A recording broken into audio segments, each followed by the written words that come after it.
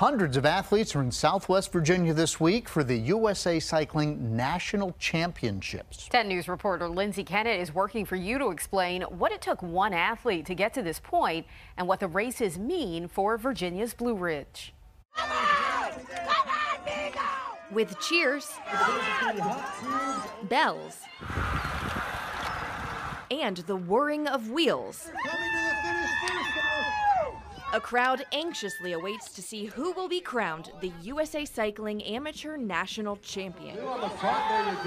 Today's been a long time coming for 18-year-old competitor Viggo Moore. This is my last chance at a national jersey. The Utah native started cycling at 10 years old. I've been training for this for 8 years.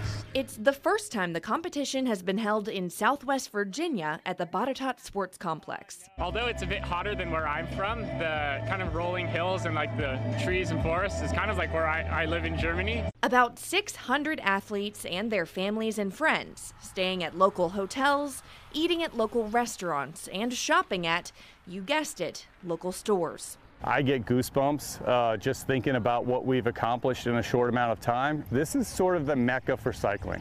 After a quick tumble and a neck-and-neck battle, in a final push to the finish,